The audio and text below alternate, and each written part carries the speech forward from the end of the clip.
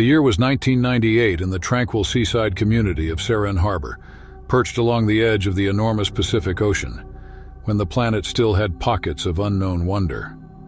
Within this peaceful hamlet lived three daring souls, Alex Reynolds, Emily Miller, and Daniel Carter, whose insatiable hunger for adventure would propel them into a saga that would forever carve their names in Seren Harbor's annals. The town itself embodied its maritime environs. The lullaby of calm waves crashing on the shore and the salty breeze were constants in its inhabitants' lives. This oceanic romance, however, was intertwined with a sense of gloom. People told stories about big ships arriving on moonlit evenings, sailors lost to the depths, and whispers of a giant sea creature prowling the deep. Alex Reynolds, a tall figure with unbounded curiosity, had eyes that glistened with the sea's reflection. His laughing was infectious and uncontrollable, like a symphony of the waves. Emily Miller, a model of grace and tenacity, had a look that combined the ferocity of a storm with the serenity of quiet waters. Her grin, as bright as the sun breaking through the morning mist, disguised a soul as tenacious as the tides. Then Daniel Carter, a philosopher among adventurers, radiated a contemplative atmosphere. His words contained the wisdom of old sailors, and his mere presence offered a calm reminiscent of seaweed, swaying in ocean currents. The trio met at the harbor one spring morning, their gaze riveted on the endless azure ocean that stretched before them. The map, a ragged parchment from a bygone era, spread between them, tracing a trail to a dark sea surface believed to contain dangerous sea creatures. This quest sparked their adventure, which would later lead them to an encounter with a massive hammerhead shark. The boat they were in, a dilapidated fishing boat, swung gently in the rhythmic embrace of waves. The sun stretched its golden arms over the bay as they set sail, engulfing it in a warm embrace. A fragrant reminder of their symbiotic link with the sea lingered in the air, the tang of salt.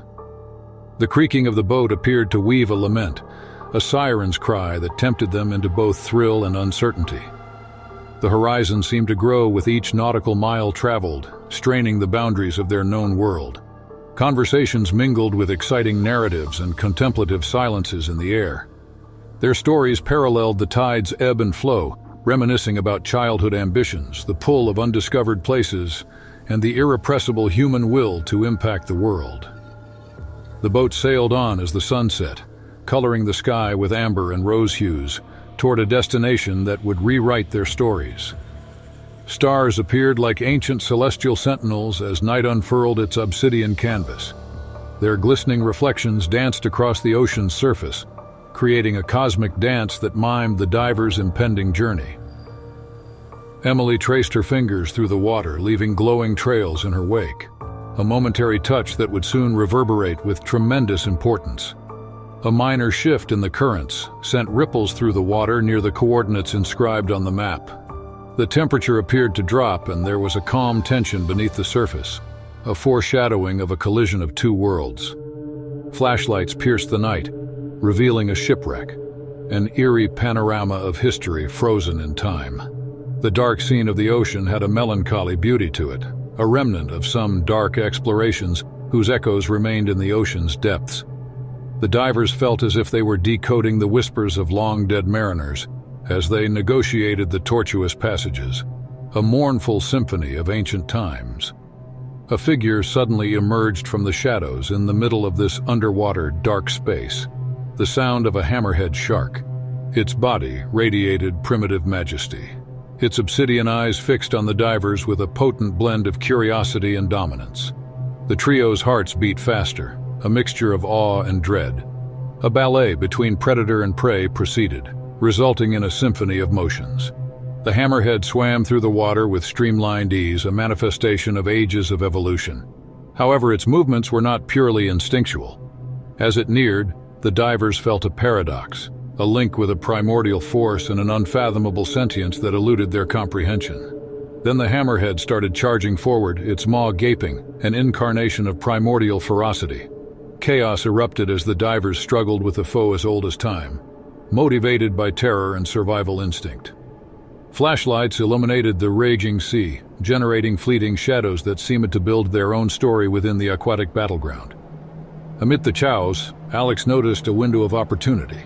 He measuredly moved across the water, mimicking the hammerhead's dance. A quick touch against its flank took aback the predator, a trace, an invisible connection that bridged their separate worlds, casting doubt on instinct's infallibility. This unexpected alliance shook the hammerhead's resolve.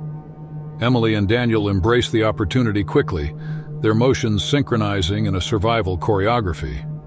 The shark's withdrawal was fast, but with reluctant respect for its rival's persistence. It vanished into the ocean's depths with a final undulating glide, leaving the divers to grapple with the intoxicating stew of victory and amazement. The moon batted the bay in silver brilliance as the trio resurfaced, an otherworldly greeting to their return. A crowd of townspeople gathered on the beach, their faces illuminated by lantern light, a congregation united by shared excitement and unsaid solidarity. The ship glided back to port, symbolizing their return to solid ground. Among the joyous cheers and embraces, the divers exchanged a wordless glance, a testament to the profundity of their voyage. They had journeyed into the ocean's center, confronted the hammerhead's might, and returned with a tale to tell, a story engraved in memory and shared with their community that illustrated the meeting of humans and the wild. Their journey would later become a symbol of unity throughout Seren Harbor's history. The ocean might remain unknown, but the divers' experiences connect with a universal reality. They danced with the abyss, emerging not as conquerors, but as beneficiaries of its ancient wisdom, a wisdom that echoed through the waves and stayed in the hearts of all who listened. In the summer of 2007, 3 individuals embarked on a diving journey off the coast of Santa Catalina Island, California, that would forever etch their names into the annals of diving lore. The 3 were John Andrews, a marine biologist with a zest for the unknown, Nicole White, a passionate underwater photographer, and Kevin Gilbert, a fascinating dive teacher. The 3 set out to investigate the exciting beauty of the Pacific Ocean's depths. Their journey started aboard a ship known as the Aqua Quest, which was captained by an elderly and seasoned man named Captain Reynolds. A day filled with discoveries and exciting experiences lay ahead, as indicated by the sun's strokes of glittering gold on the sea's surface. As the 3 of them fiddled with their equipment, it was clear that they were giddy with excitement. The world beneath the waves had always had a particular fascination for them, but that day held the possibility of pushing those limits further and learning some of the ocean's beautiful species. They fell into the cobalt abyss, where they found a bustling underwater metropolis after being dragged there by the fall. There were schools of fish swimming in a hypnotic pattern, and the sight of their brilliant colors was mesmerizing. A touch of enchantment was added to the picture by the appearance of sea turtles and the elusive manta rays. On the other hand, the deeper they plunged into the ocean, the more the water took on an eerie quiet. Around 100 feet below the water's surface, they found themselves amid an underwater graveyard of corals. The corals lay there like antiques that most people had forgotten, caught in time's grip. The shutter on Nicole's camera continued to click, capturing the eerie beauty of the setting. They were oblivious to the presence of the menacing apparition that waited for them in the shadows, an enormous hammerhead shark. As they went further, the group of 4 fell into an eerie silence. The vibrant marine life in their immediate vicinity had vanished, leaving an unsettling void behind. Kevin pointed out a slight expansion, and his gut instinct told him that disruption was coming soon. But before they could answer, a colossal hammerhead surfaced from the depths, its svelte form moving effortlessly through the water. It appeared time had stopped moving as the enormous beast got closer. It seemed inevitable that John, Nicole, and Kevin would only need to work together. Therefore, the 3 of them immediately formed a defensive formation with their flippers. When they finally saw the mammoth, their hearts started racing and adrenaline began to surge. Tensing their muscles, they maintained their posture beneath the waves. It was a picture of resoluteness, juxtaposed with precariousness. The shark continued to approach them, clearly displaying its inquisitive nature as it continuously circled the area. The coordinated movements of the divers appeared to attract the creature's curiosity, and it seemed to be watching closely. As they stood in their position, it was a complicated dance between the hunter and the hunted, and the minutes seemed to drag on forever. After that, the hammerhead returned to where it had come from, disappearing back into the abyss just as quickly as it had emerged. When the divers finally surfaced and could breathe fresh air, they were astonished at the intensity of the encounter. They had come face to face with a dangerous creature from the depths, a testament to their courage and respect for the splendors of the ocean. Following their return to AquaQuest, the sun went below the horizon, resulting in a tranquil and dramatic landscape reflecting the events that had just transpired. The drama surrounding them became public knowledge a few days later. The community there was enthralled by the photographs and film taken and shown to them during that terrifying encounter, which transported them to the depths of the ocean's darkness. John, Nicole, and Kevin shared their story about being submerged in the unknown and emerging with a more profound appreciation for the complexity of the ocean after telling it. Their experience acted as a cautionary tale and a timely reminder that human endurance can be tested in various contexts, including the realm of adventure. After some time, each of the divers went their separate ways. John continued his research while also advocating for maritime environment protection. The photography has been featured on the covers of reputable periodicals, serving as a visual tribute to the marvels of the water. While this happened, Kevin's job as a well-known diving instructor involved more than just teaching his students how to dive. He also instilled in them the humility that comes with facing the unbridled might of nature. The three people still need to defeat the hammerhead shark in the grand scheme. Instead, they were connected to the core of the ocean, an area that demanded respect from them and tested their understanding. As the sun descended below the horizon on that once-in-a-lifetime voyage, the abyss, which had been indelibly branded by the creatures who had made it their home, was left in the rearview mirror. The divers eventually lost contact with one another over the years, but their shared experience ensured they would always be connected. John Andrews, now widely recognized as an expert in marine biology, devoted his entire life to understanding the intricate ecosystems in the ocean.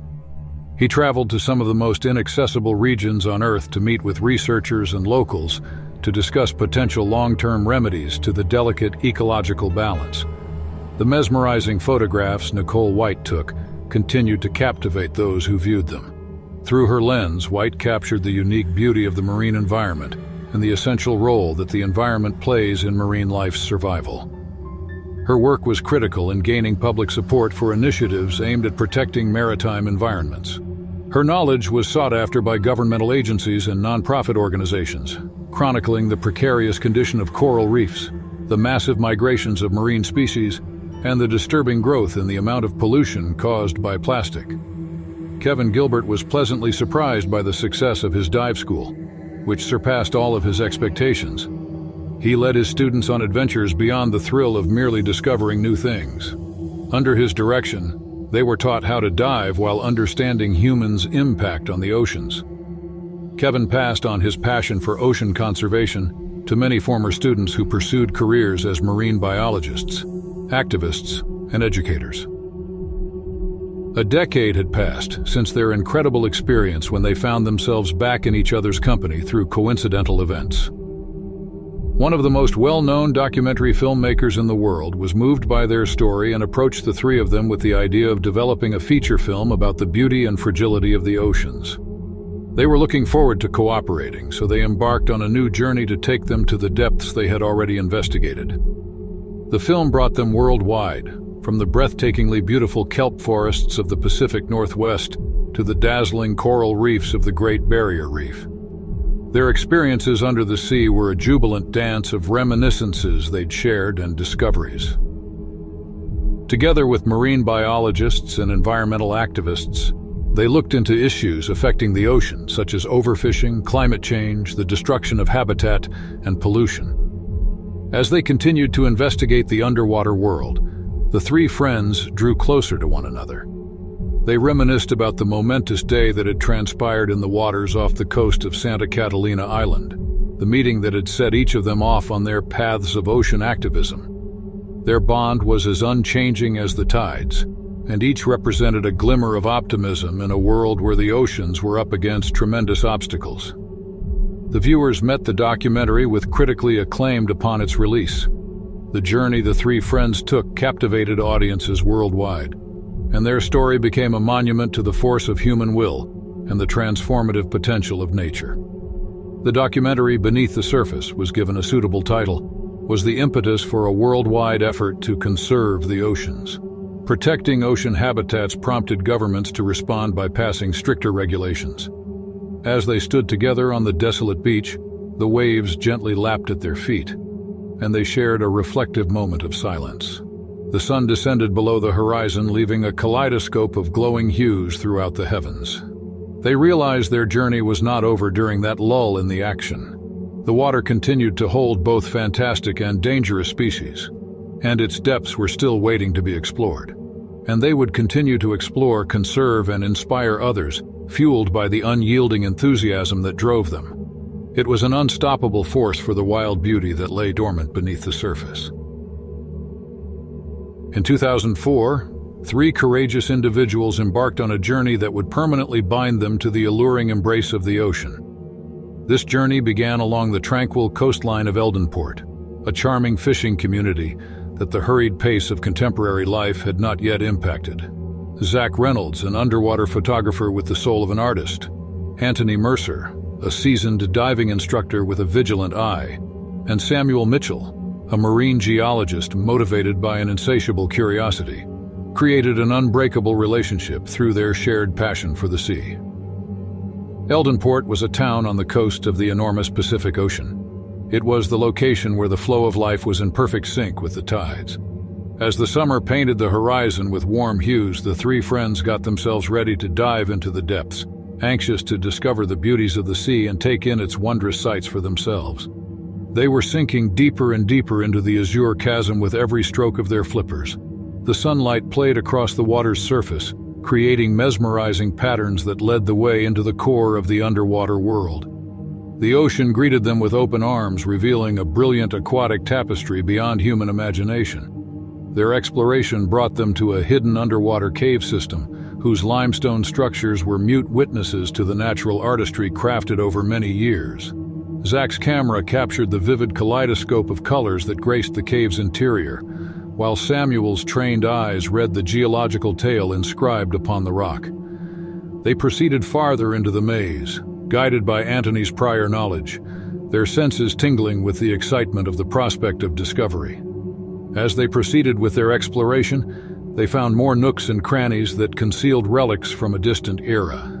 As Samuel discovered fossilized shells and impressions of marine creatures engraved into the walls, his joy could be felt through the cave. These artifacts provided an insight into the inhabitants of the old ocean. These fleeting moments have been captured forever by Zach's camera, which, like a painter's brush, created a visual homage to the ocean's enduring allure. Anthony's continuous presence provided security, which served as a steady hand to guide them through the complex maze of passageways. As they proceeded further into the cavern, the passing of the hours became a captivating dance with time. During their investigation, Anthony's observant sight landed on another cave concealed within. The cave had small fish species that wandered around. A faint murmur echoed through the water, and it was almost as if the ocean itself was telling ancient stories and imparting its knowledge. The sea creatures appeared to be pausing for a while before moving about. Samuel's analytical mind and Zach's creative spirit clashed in astonishment at the small, beautiful cave. Both were in awe of its beauty.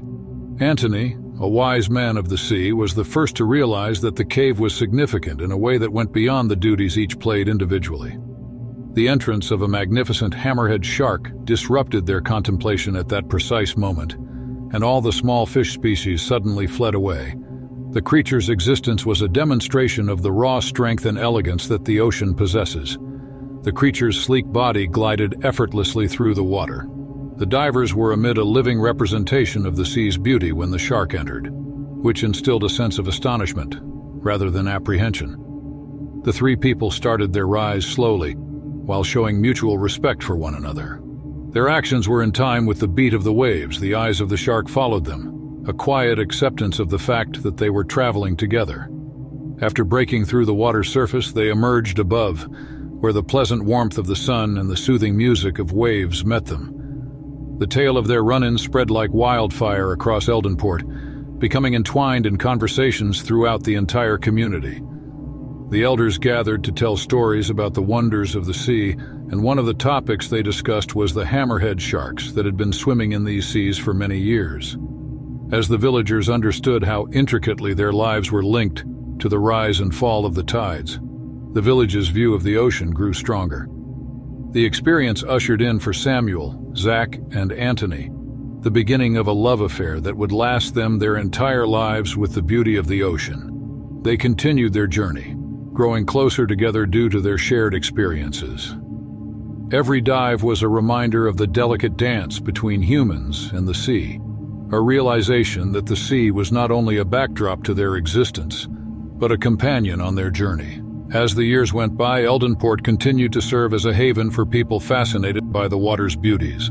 The story of the divers was woven into the fabric of the community, serving as a constant reminder that the ocean should not be fought against, but instead embraced.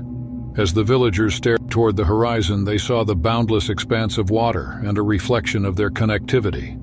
This relationship had existed for generations. They mirrored the unchanging rhythms of the ocean. As a result, Samuel, Zach, and Anthony's adventure continued to be told, serving as a living witness to the enduring power of human curiosity and the ever-present embrace of the ocean. Eldenport prospered thanks to its residents' awareness that the sea housed wonders, sources of amazement, and ideas they would never discover. As the sun descended below the horizon, it mirrored the village's enduring link with the ocean's depths in the golden colors cast by the setting light. The waves seemed to murmur stories of adventures that had been taken,